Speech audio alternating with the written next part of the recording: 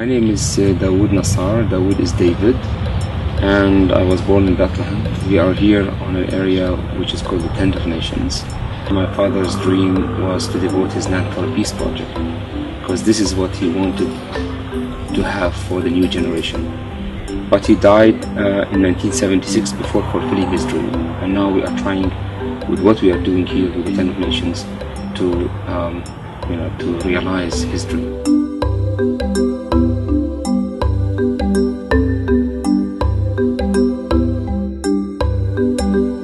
We are people who believe in justice. We refuse to hate. We refuse to be victims. And that's why, we created another way of action, a fourth way, which is overcoming the bad with good, overcoming hatred with love, overcoming darkness with light, and overcoming evil with good. Under the slogan, "We refuse to be enemies," we started the Tent of Nations here. And the idea of the Tent of Nations is to invest our frustration constructively and open this place for people to come from different countries, nationalities, religions, to come together and build bridges of understanding, of reconciliation and peace. My name is Benjamin Kraus. I've been here for a year and I've done very different work. Mainly I've worked with animals, so chicken and goats and horses. But I've also helped digging a cistern to help us have enough water here. When I arrived here, I started to work at the summer camp, so there was 2 weeks of working with the children mainly, and since then I was building some walls, building a house, digging some holes. I really like the idea behind Tent of Nations. I really like that a peaceful resistance. It's really a different way of encountering the Israeli occupation. To me, Tent of Nations is a good example of how in Palestine existence is resistance, and how people, by just trying to live a normal life and keeping on to their claims to the land, can make a difference.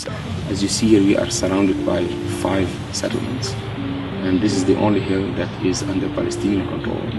So we are in court since 1991. We have papers from the Ottomans, from the English, mandate period, from the Jordanians, and from the Israelis.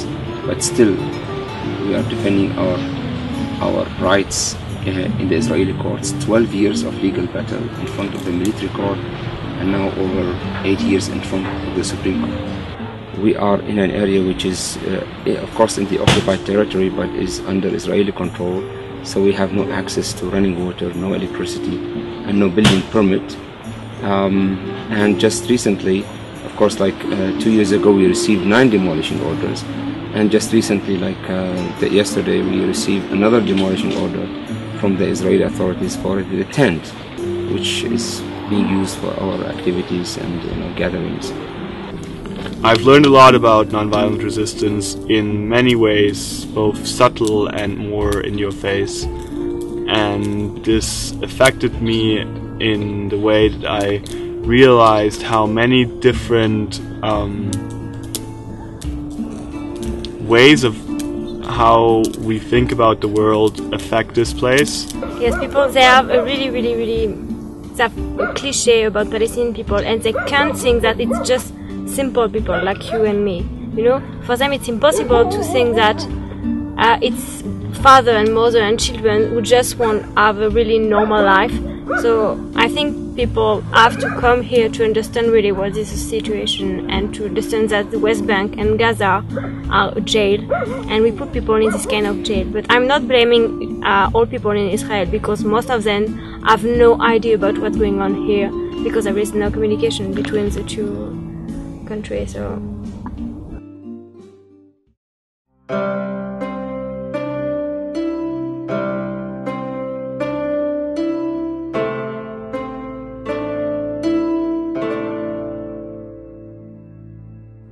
but also I've become very interested in farming and ecology for reasons of improving local resilience against changes in the broader world, and also to create community by ways of producing food. I think after now that I'm closing kind of my volunteer year, I can say that this has been a really good experience with both learning a lot in positive ways, also struggling with people, with situations, but just learning a lot about myself, learning a lot about how I relate to other people, how people can create a resistant community, and what's important both in my personal life, but also to kind of keep this world from getting a more horrible place. We do whatever we can within our capacities, but at the end, whatever we cannot achieve, we try to invest in the new generation, because the new generation is the future for any country.